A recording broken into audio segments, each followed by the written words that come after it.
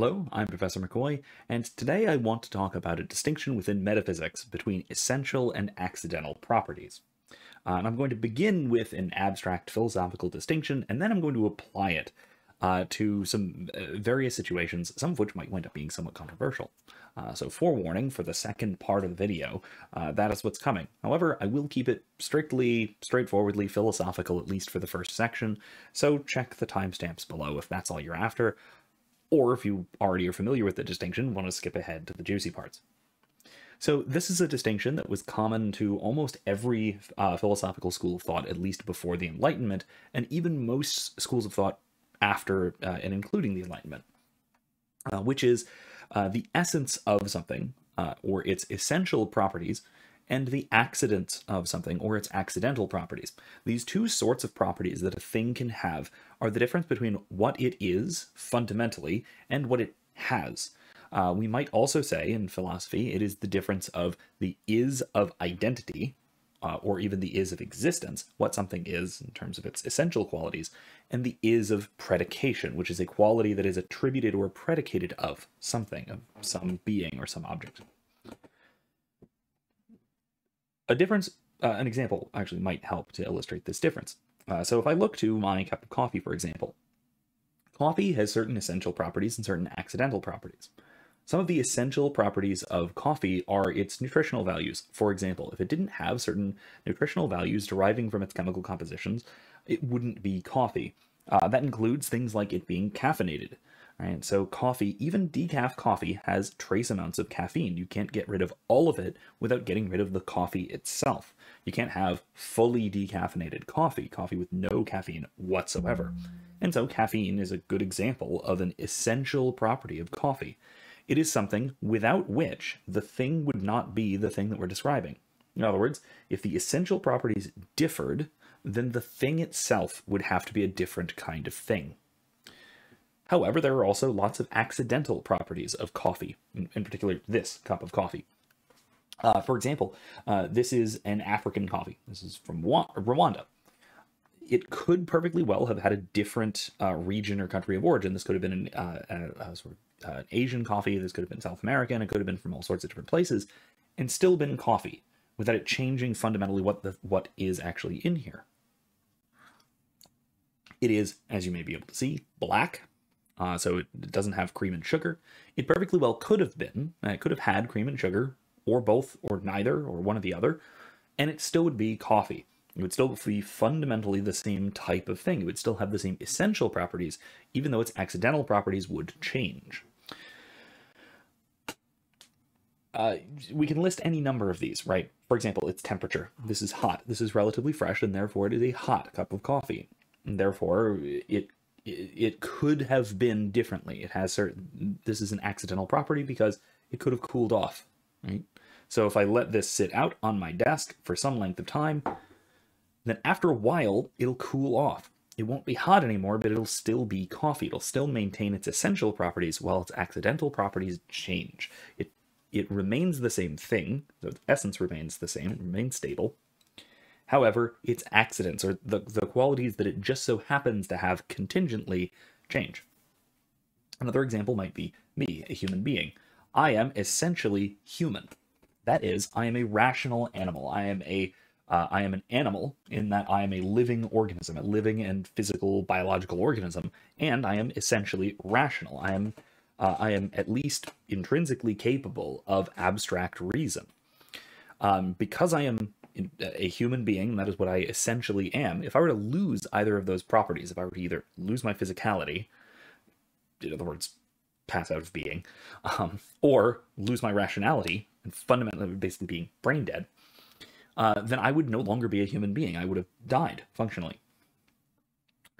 However, if my various accidental properties would change, then I would still remain what I fundamentally am. For example, if my beard were to be shaven, I might look ridiculous, but I would still be a human being. I would still be fundamentally the same kind of creature that I am. If my hair were longer, as it has been in the past, I would still be the same fundamental person. If my eyes worked, I mean, my eyes don't work quite well. I wear glasses, at least in this video, and sometimes I wear contact lenses, and I need them to see.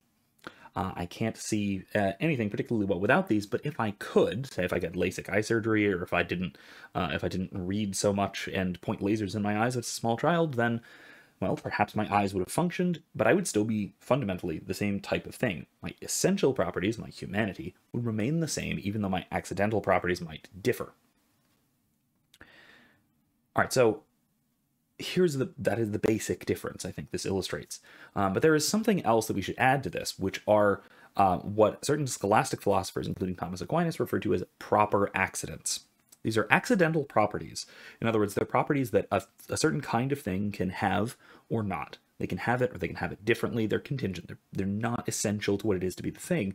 However, it is essential to the kind of thing to have one such property. It's just that what specific property the thing has can differ. For example, if I'm talking about a body, that is a physical object with mass, it is essential to any body, any physical object with mass, that it be physical, it have mass, and it is composed of matter, it takes up space. These are the essential properties of physical matter. However, there are also certain accidental properties of matter that it might have. For example, matter might be configured into a pen, for example, or a cup of coffee, to use our previous example. And so the particular configuration does not change its essential properties as matter, as material object, as a body with mass. However, there are also certain qualities that any body, any physical object with mass must have, but not specifically. So for example, a pen. Take the pen, for example. This is a physical object with mass. It is essential to any physical object with mass that it be colored, but not that it be of a specific color. If this pen were, for example, red, bad example. I don't have a red pen. I have a black pen. If the pen were black, for example, then it would be perhaps a different pen, but it would still be a physical object, right? You cannot come up with a physical object with no color, that is, no reflective properties whatsoever, or else it would not be a physical object. It would be fundamentally invisible, and so that would be intangible and would not exist as a physical thing with extension. It also has to have a certain mass, right? So, for example, this pen weighs a couple of ounces. Physical objects can weigh anywhere from almost zero to almost infinity, but it can't be zero and it can't be infinity. It has to have a specific mass for it to be a physical object. To take the coffee example, coffee being a physical object and also being a liquid has to have a certain temperature. We were talking before about this being hot, being fresh. Say it's over 100 degrees Fahrenheit. It is currently over 100 degrees Fahrenheit. It could, of course, be less than that, but it has to have some temperature. To say that it has a temperature is to say that it has one of an innumerable series, in this case, of proper accidents. It could be any particular range of temperatures, but it has to have some temperature to it in order for it to be a liquid, a physical body with mass, something that is in fact there. Coffee as well, to be a little bit more specific than just physical bodies with mass, has to be from somewhere. There are only certain places that coffee grows, and so it is a proper accident of this coffee in particular that it's from Africa, which is one of the places that coffee grows. However, it could have been from somewhere else. It could have been from Asia, it could have been from South America, it could have been from a sort of greenhouse grow lab kind of thing somewhere else in the world, but it had to have been from somewhere, right? Its origin is a proper accident of the cup of coffee. If it hadn't been from somewhere, it wouldn't exist. In other words, the fact that something has proper accidents at all is essential to it, but what those accidents are merely accidental. Another example of this might be, take me again, as a human being. I am essentially a rational animal. I am accidentally blonde. If my hair had been a different color, if my hair had been darker, or if my hair had been lighter for that matter, if I had white hair, I would still fundamentally be a human being, and I would even be this particular human being. There would be nothing about me that would fundamentally change, and nothing about my essence which would change if my hair had a different color. However, because my hair is a physical object, it has to have some color. And so this is part of being a rational animal, but in particular a mammal. Mammals have hair of a certain color. Now, what that color is could be almost anything. At least anything that we're biologically capable of producing or unnaturally capable of dyeing. But in a case like that, I have to have hair of some color. Even if I don't grow it, right? Even if I shaved my entire head completely bald, my hair would still fundamentally be blonde, because that's the color it would grow if it did grow. It's fundamentally part of the kind of creature, the kind of animal that I am, is that I grow hair, and something that is a proper accident of me in particular is that I have blonde hair. This is my natural hair color. This is the color that it will naturally grow.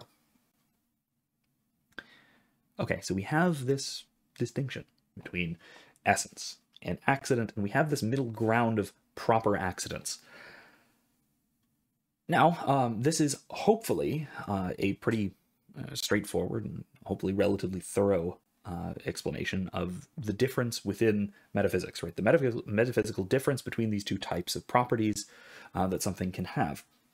Now I want to move on to a few applications of this distinction, some of which are somewhat controversial, some of which are in the news, and that sort of thing. So buckle up. Here we go. First of all, the one that occurs to me most distinctly when I'm talking about accidents and essence, that is being Catholic, of course, is the Eucharist. The Eucharistic miracle is explained particularly by Thomas Aquinas, as what's called transubstantiation.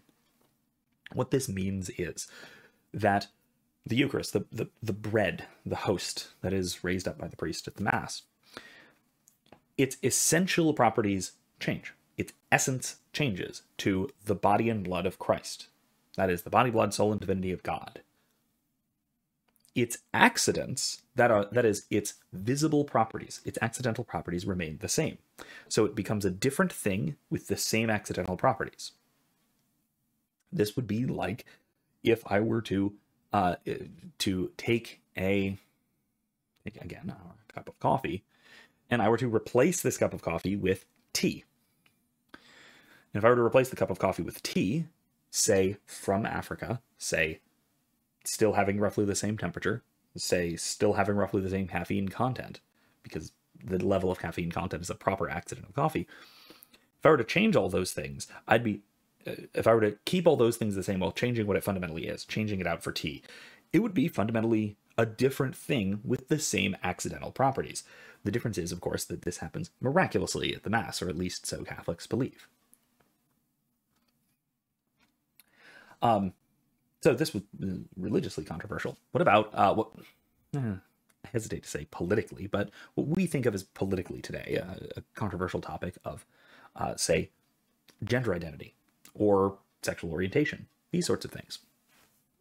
This is where things get odd, because I've observed that in our culture, at least in our culture today, we have a tendency to invert or at least confuse essential from accidental properties, especially of ourselves. We think of ourselves as merely accidentally live, human. These what I would think are essential properties, but we think of our mere accidents as essential. What do I mean? For example, if I were to ask somebody who identifies as LGBT, or somewhere on the sort of LGBT spectrum, whether to deny their sexuality or their sexual identity, or to criticize their sexuality or their sexual identity. If I were to do that, or if I were to ask what they would think of someone doing that, they would often, you'll find this very, very commonly, you would find that they see this as a sort of attack on their very being. In other words, they see what I would call accidental properties, gender identity, sexuality or sexual orientation or inclination, various choices that we make, things like this. I and traditional philosophers would see these as accidents. These are mere accidents to our essential being.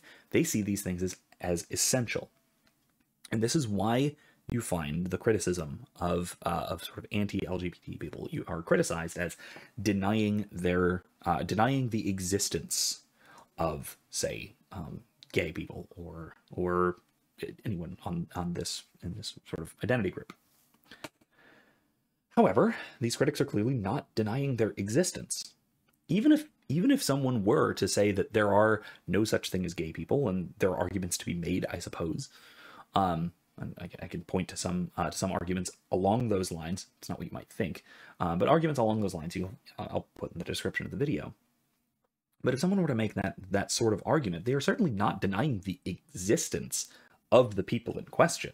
They're denying that these people have these accidental characteristics that they claim to, or defining them or understanding them in a fundamentally different way.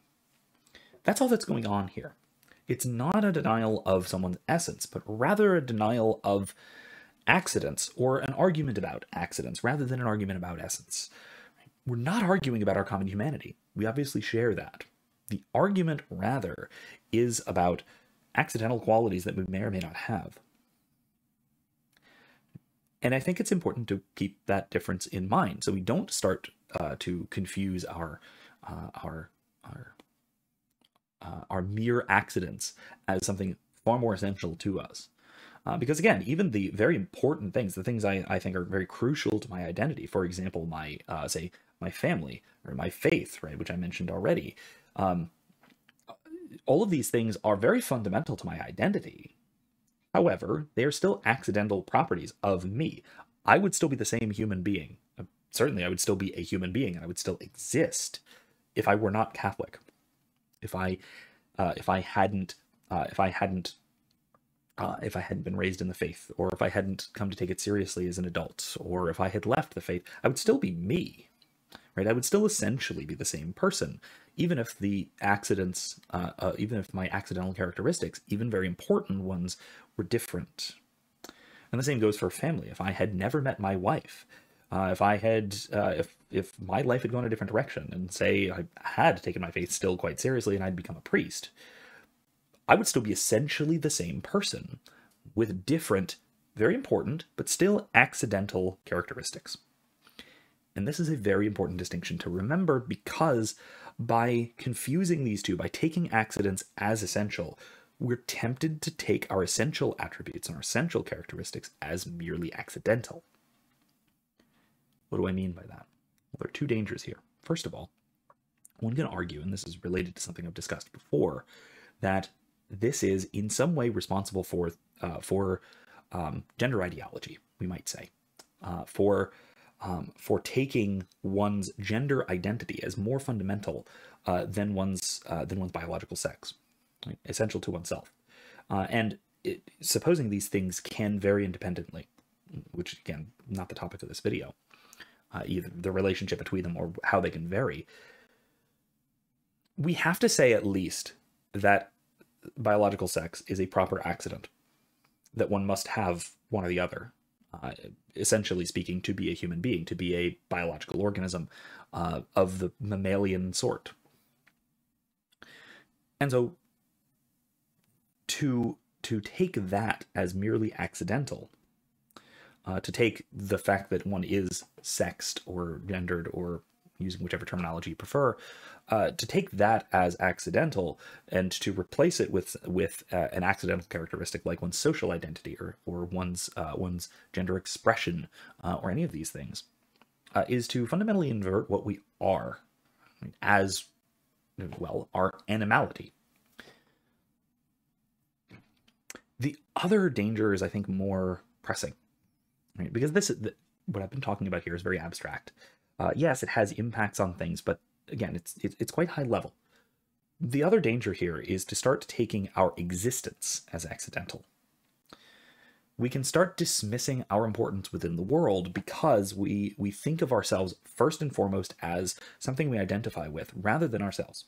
It is a kind of emphasis on what we identify as and what we identify with, over and above our own reality, our own personal essence, our essential identity, which is me as a human person, as a particular human person, say. It's a kind of, if we want to put it in, again, political terms, it's a kind of emphasis on the collective that one participates in rather than on the individual, him or herself. Right? So if I am fundamentally me, what that means is that whatever identity group I happen to be a part of takes a secondary role to that. Whereas if I take the accidents external to myself as more essential than what I should be taking as my essential characteristics, then what winds up happening is my existence becomes superfluous, even to myself. And I start placing the things in which I participate before me in my order of prioritization, and even my way of conceiving of myself. And this has dangers for our own personal identity, as well as practical implications of how we live our lives, how we interact with other people, and how we interact as a society. All right, now I want to look away from somewhat more controversial things, although maybe there will still be some controversy here, who knows. But I want to look, rather than at some sort of abstract philosophical things, at the more symbolic structures within society, within social organization. And to this, I will nod to Jonathan Pageau, a symbologist who I've recommended before on several occasions, who does a lot of work examining the relationship between the margin and the center of society. And I want to try and analogize this symbolic margin and center to accidental and essential characteristics. He's pointed out several times now, from his review and analysis of the movie Shrek to a relatively recent interview as of this recording with Michael Knowles, a sort of cultural inversion of the margin with the center. That the margin has, in large part, and at least in some sectors of society, replaced the center as the new norm. What is fundamentally abnormal, which defines itself as being separate from the norm, has become the norm. And so it's an unstable norm. What I would argue is that we see a similar thing happening here with essence and accident. That if we are to take our accidental properties as essential, what that means is that our identity, just like the sort of social organization in which we find ourselves, winds up being unstable. Because our accidents can only exist, can only be defined properly in relation to our essence. Right? Our accidental properties can only inhere in something with a certain essential makeup, essential nature. If it doesn't have a stable essence, then it can't have these accidental properties.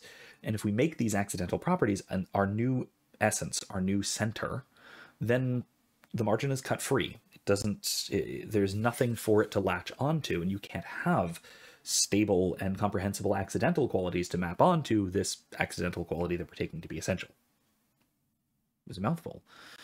But I think here what we wind up seeing is a point that can be traced back at least to Plato, wherein, this is another odd digression, but related to some of the other things I've mentioned, is that, for example, in the Republic, Plato gives us a series of analogies about the well-governed city, or the well-governed polis, or society.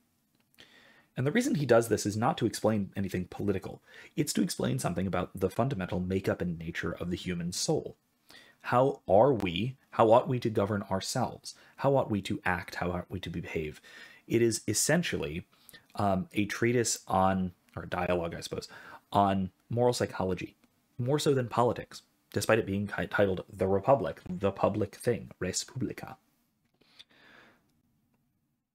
And the reason he makes this connection is because Plato has this assumption that the whole will resemble the part, and the part will resemble the whole.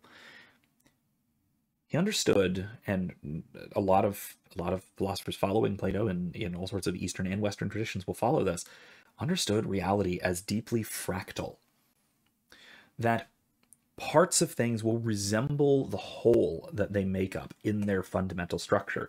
And so what we find now, I think, is what I'm trying to point out here is a connection between this fundamental confusion on the societal level, where the margin is becoming the center, and the center is is moving to the periphery and is getting cast off because there's no stable center anymore.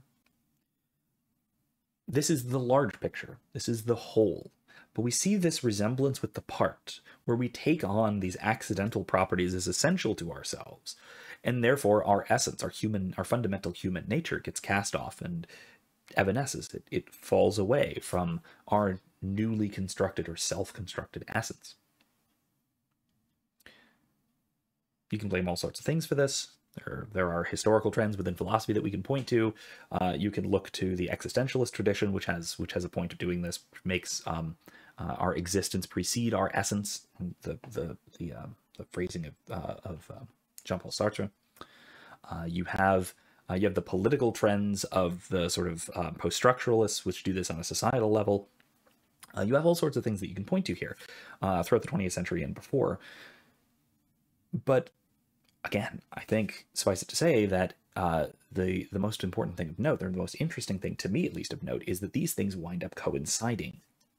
That we have this inversion of margin and center at a social level at the same time as we find a lot of people individually struggling with an inversion of accident and essence. So hopefully, in this lecture, I've done a fair job of explaining the basic metaphysical and philosophical difference between these terms.